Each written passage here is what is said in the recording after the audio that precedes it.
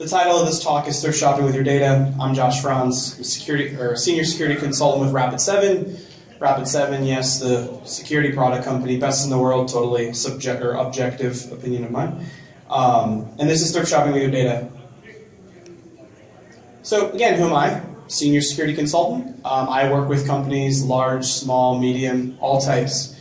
Vulnerability management, general security consulting and best practices. Some of my hobbies include, and if you haven't noticed by the picture and the slide, I do have a very terrible sense of humor that I like to inject in everything I do. I chase my 4-year-old son around. It's a fun time. We have a dog who chases my son, who then I chase as well. I collect a lot of useless technology. If you see my basement, I have tons of servers, switches, anything you can think of that's old and useless I have in my basement. Making jokes in very serious situations. My boss loves me for that. I lighten up a room even during a crisis, which if you're a consultant happen every day of your life. So that is another grand thing about myself. Why did I decide to do research about this? It's actually pretty funny. Like, I just basically got the idea because a family member was like, hey, I have a laptop that I'm going to donate because I think it's the right thing to do, which it totally is. We totally should be recycling more and also making sure that people who otherwise wouldn't have the ability to afford technology should be able to get it. And they asked me, should I wipe my stuff? And I'm like, well, yeah, like I don't want to give this to somebody else and they have all my data, right? So I wanted to learn more about the process behind, like, if I drop my stuff off, like, do they really wipe it? Like, everybody in this room could probably tell you they probably don't, right? Between a lazy employee, like, or just the policy doesn't exist to wipe technology when it's donated, it probably doesn't exist. And I haven't seen a ton of research on this, to be honest. Like, after I did this talk, people were linking me, and this blew, and we'll get to this, but it kind of blew up. I didn't really see much research on this, so it's kind of funny to do this. And then if you are a security researcher, I do apologize in advance. Like, I'm doing this like meme-y shit on the stage, and like you do a serious job every day. But I wanted to help educate people, and that's kind of how I pick my research topics. Is all of you guys can use Google, right? Like, you can use the internet to search for the stuff you want to find. But like my sister, who asked me about the laptop, she didn't know anything about Google, so she really couldn't look into it. And then, just a kind of funny aside, you know who this guy is? He's from like a pawn shop show on like a reality television channel or something, Pawn Stars, where he gives people like just really shitty deals on stuff all the time. Change for $1.25 is the best I can do. Where I kind of went with this research, I hit up everything. 31 businesses in total I bought stuff from, pawn shops, obviously because of like disclosure laws and my company firing me if I tell you. I can't get into specifics of where I went, but I think like pawn shops, and it's all around Wisconsin, so you know if you live in Wisconsin, you can kind of guess. But pawn shops, retail, or like thrift stores, secondhand shops, things where you can pick up like refurbished technology. This is where I went. And pawn shops, really funny story. I called a pawn shop because what I was doing is my fiance and son, who I would drag along with this stuff, and they would like get super bored because we're driving around buying old, dusted, decrepit technology. And my fiance's like, don't you have enough of this stuff in the basement? Why do you need even more, you know? And I'm like, well, babe, I'm doing this for research. Like, I could be a millionaire off this, you know, lying to her. Obviously, I'm not going to be a millionaire. But I called the pawn shop, and I said, hey, man, like, do you have any, like, old computers sitting around? He's like, I got 5 of them. I've been sitting here for 6 months. Nobody will buy them. You give me $20 for them. It's good. I'm like, all right, cool, $20. So let's do it. So after doing that, I won't bore you with the specifics of the road trips and everything like that. $600 gone. I got 41 desktops or laptops, you know, just like Windows. No one that refurbished their stuff was using Linux, which made me sad. Removable media, so just think like flash drives, memory drives, some like floppy stuff. I wasn't around when floppy was like prevalent, so I didn't know what to do with that stuff anyway. And then like hard disks, just like straight up hard drives that I found at like, you know, thrift stores and stuff. And then cell phones, actually. I found 6 of them. 4 of them were flip phones. I had to get the chargers on eBay. Some of the laptops to power them on. I took the hard drives out of the laptops. So I just wanted to see, like, is this thing going to power on? All of them did. It was pretty funny. I had to spend some money to get the chargers because, like, the old Dells, I just couldn't, like, I didn't have in my waste zone of my command center that I call my basement. I didn't have like any of the chargers that I needed to power this stuff on. So it was actually pretty funny. I had to buy them on eBay. But yeah, this is kind of like the final tally. And then tools used for data extraction. You'll see, using my cool remote, this is what I called a hard disk toaster. So I would like plug in the IDE drives there. I use some Windows PowerShell, which is my go-to language when I can only use Windows and I want to be miserable. And then you can see this is a Python up here. I use Python, but I wanted to be funny and use a picture of an actual Python, multiple Pythons. And then like I had to order the chargers on eBay so you could see like the chargers. I use my God-given hands. And then I also, I don't know if you guys are like a Marvel fan or Avengers fan, but it's a Tesseract. I use the Tesseract OCR library. I actually used, and I'll get more into that, but it's pretty cool stuff. And then this is a live look right now of my command center. I cleaned up all the Dorito bags and Mountain Dew cans, but you can see that the rest of my stuff is intact. Not an actual live look, because I mean it's just a slideshow, but get the picture. Less sexy than you probably think, and you're probably thinking it's not so sexy anyway, but it definitely wasn't. It was basically get a computer, open it up, take out the hard drive, plug it in my toaster, and a script automatically ran. Like, I just used like a Windows virtual machine, and as soon as like Device Manager updated, the script would run, and we would like get all the data and organize it. Same thing with IDE drives or SATA drives. It was the same thing. Desktops and laptops were plugged in like normal because, like I said, I wanted to do it like what I consider the right way. Like I wanted to see if this thing powered on.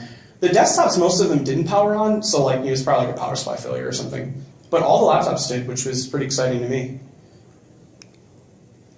And then it kind of got super interesting. So just a little background on these stores that I went to. Most of them, I would say probably 75%, actually made you sign a waiver saying that they were actually going to wipe your stuff, right? So they didn't, and I don't know if it was just coincidentally that I took the devices that they didn't wipe. I'm going to go ahead and say probably not. Like they probably just don't wipe anything. 2 out of the 85 devices that I had in total were wiped, where my advanced forensic software cannot gather data off of, and I will go into my advanced forensic software that I used for this in a few slides. 3 out of the 85 devices were actually encrypted. So I couldn't actually use my advanced software to get data off the drives. The rest were completely open and had data on them. Like I did not find one device that wasn't one of those 5 that actually didn't have any data. Like what I consider PII, like full docs, social, a passport number maybe. Like, there's a lot of stuff that I could potentially get off. You laugh, but we'll see in a second. So it got really interesting when I was doing this, and I spent a lot of my own time. Granted, my time is probably not that valuable, but it gets really funny. So PyOCR is what I used. It's just Tesseract, which if you're not into OCR and like this stuff is actually pretty cool. At one of my other jobs for an insurance company is actually where I used this for the first time. Is we were looking at ways of doing data loss prevention in identifying like PII in PDFs and images. So I built something around Tesseract, and now some cool guy, sorry I can't give the guy credit, I can't remember his name, but PyOCR in GitHub is Tesseract wrapped in Python. And to look at the images, you just see what happens. So I use regular expressions with Python to look for stuff like, socials, passport numbers, coincidentally, I had to write a regex for that too. And I got lots of stuff. And with advanced techniques learned about in this talk, you can too. We're going to go into that in a second. But you can see kind of the stats at the bottom. The images, over 200,000. Like I don't think I have one image on my MacBook. I think they're all hosted in like Google Drive or iCloud or something. So, a time before I could even use a computer, people were using like actual photos stored on the hard drive, which is crazy. But documents, like anything, like any text files, docx, once again, I use Google, I don't even know what a docx is. PDF, CSV, surprisingly, there were a few CSVs, and like I thought, just like technical people use CSVs, but apparently normal people do too. And text files, RTFs, ODT, I'm not even kidding, I had to Google, I saw ODT, I'm like, what the hell is this? It's a text file, apparently, it's a document style. Emails too, which was really interesting, like PSTs, just straight up email messages saved from Outlook, really interesting stuff. Obviously I can't go into the specifics of what was in there, But people email some crazy shit on their company emails. Like, it's absolutely insane. So don't use your company email for personal stuff. The data continued. Lots of information once again, just a lot of random stuff. Most of the credit card numbers were actually photos taken of the front and back of the card, like legit. Snap a picture of the front of the card, snap a picture of the back of the card, and like send it to your wife or something to buy something.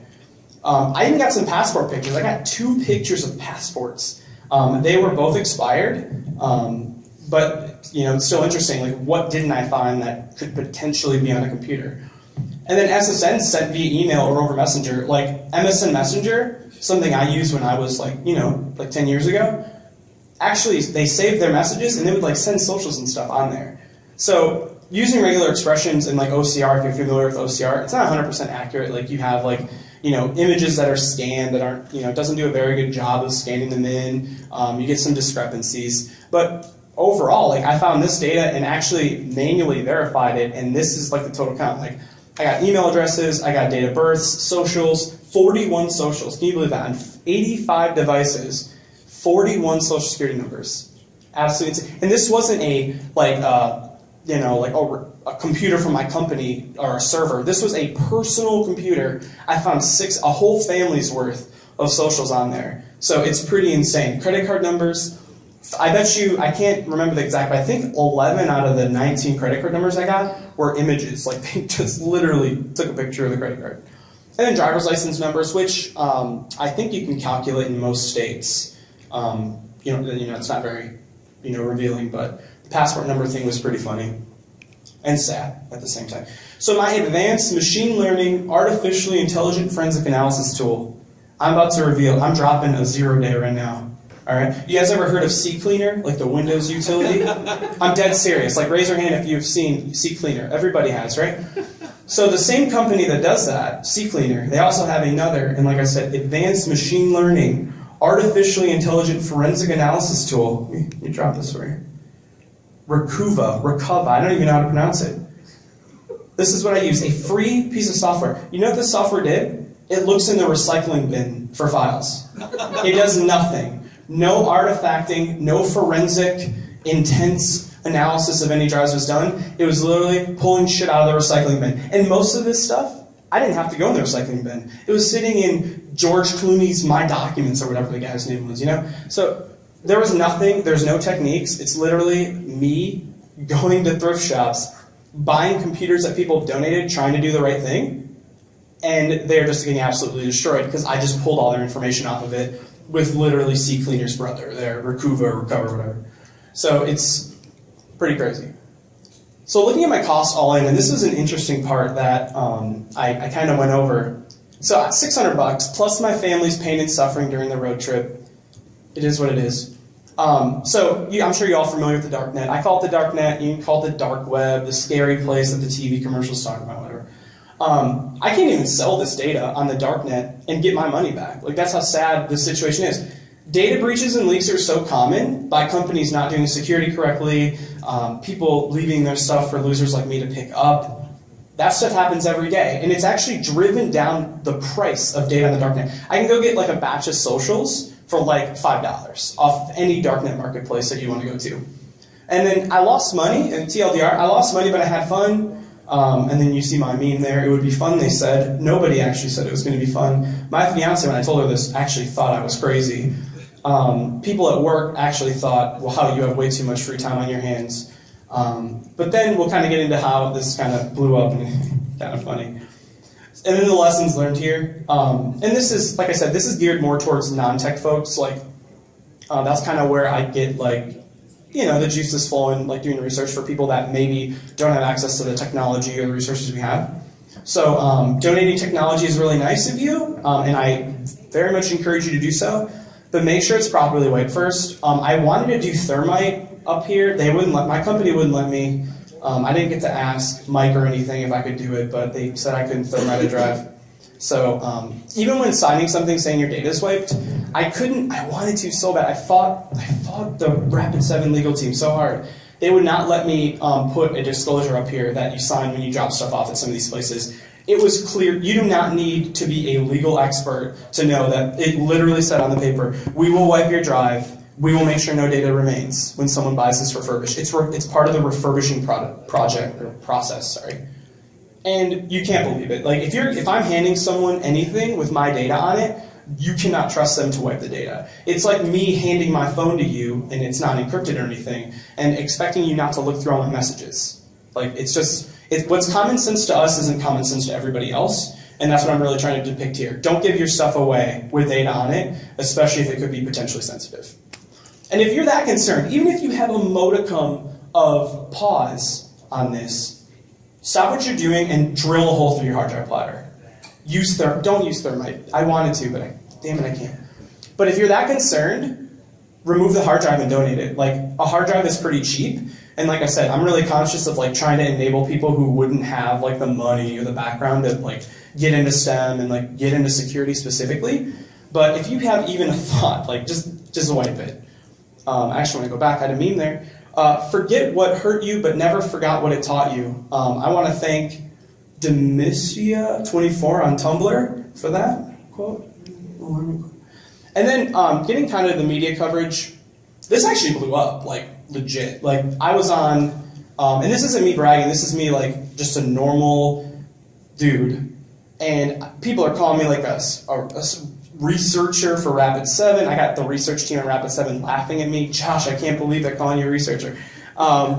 It was on Gizmodo. I was legit scrolling through Twitter and like people were linking. I'm like, what the hell's going on? Like I did this as a blog for Rapid7. The marketing team like, yeah, Josh, that'll be cool, you know, whatever. It ended up like the most viewed blog for the entire month, beating out like legit real stories. I was on the Washington Post. Like I was all over the internet. And I was just seeing there was one LinkedIn post, no lie, it was like 1,300 likes shared by a CISO that I worked for like 7 years ago, and he like tagged me and stuff. It's like, yeah, dude, you wouldn't let me write code because you wanted me to do like risk audits and stuff, and now you're linking my stuff. Yeah, good, feels good, man. But yeah, like people were linking on like the privacy Reddit. And I thought it was really interesting because I thought that this was like a dumb project. Like I thought I was living in like a different world. Like where this is a good story. It just seems really weird. Like if you guys are doing actual security research or vulnerability research, like you guys deserve this stuff. I don't. Like I just did this in my spare time because of. And I really like this quote here: brainchild of Josh Frantz, senior security consultant at Rapid7, who made the project a labor of love on nights and weekends. That's a weird quote, dude. But it was really cool. Like I was.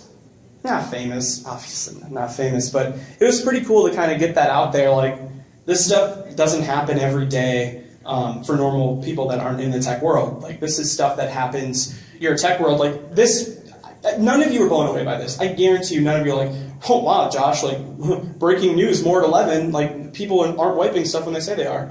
So it's just really interesting to find out that just people like take pictures of their social security cards and their passports and they just like send them over SMS. Like it's not encrypted, anybody can take it, and it kind of just like brings me back to reality in this field, if you work in security, of how this stuff happens, and it's very interesting to me and how it does. So I just thought it was kind of cool, the media coverage that this got. And then I just want to thank everybody for listening. I know that we are very close to the bar and like the party and all the fun stuff, and I just wanted to let you know I appreciate you sticking around and listening to me ramble on. Just some resources, and like this is, I'll tweet it out later to my 200 followers. But PyOCR, if you can do a pull request and help them out with their backlog, that'd be great. The regular expressions I used, I built them for like credit card numbers, so like Visa, MasterCard, American Express. Socials, you can Google or regex for any of this stuff. I just built them.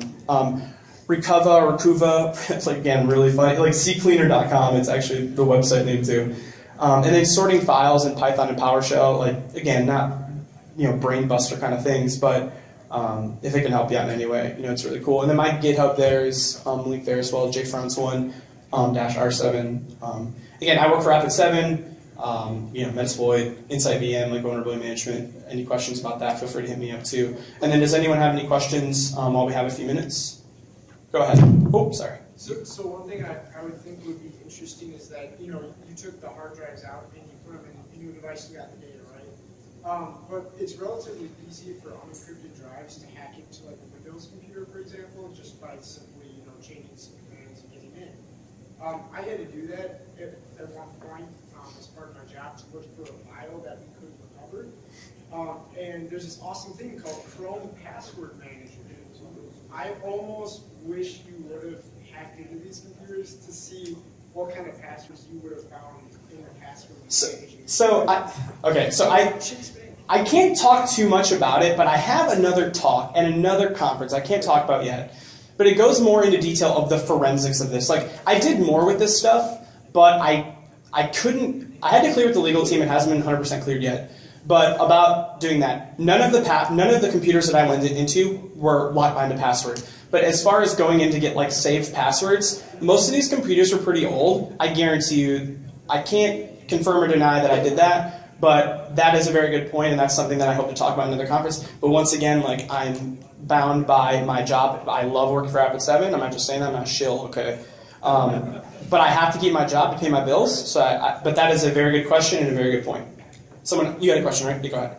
So without thermite, what is the best way to wipe a drive? Because it's my understanding DBAN is free-ish, and it's for spinning disks only, but not solid-state disks. Yeah, I wanted to put this. I wanted to put it in there in the blog that I did. I had like a whole section on how to destroy drives. There's software. I can't remember the name of it. If anybody knows for solid-state drives, like I recommend DBAN for mechanical drives, but there's another software for solid-state drives that works really well. Honestly, though, like, I'm not a forensic expert. If any forensic expert is in the crowd, please tell me to stop talking.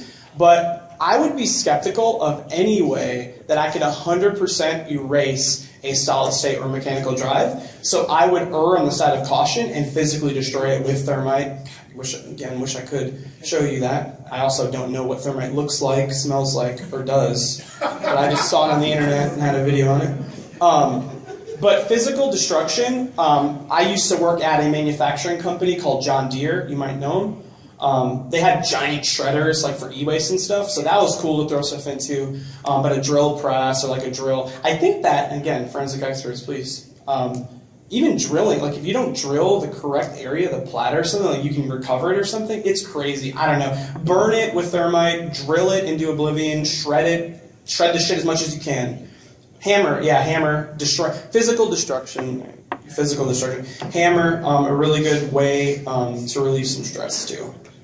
So if you're sad about your life, go to a thrift store, buy some hard drives, smash them up, and think of me when you do that. Thank you very much, everybody. If you want to, get with me, connect with me about this research project or anything else Rapid7 related, I don't work in sales or anything. I'm a consultant, so I can't get you the price discounts you want. But just let me know, and thanks for hearing my inane ramblings. Thank you very much.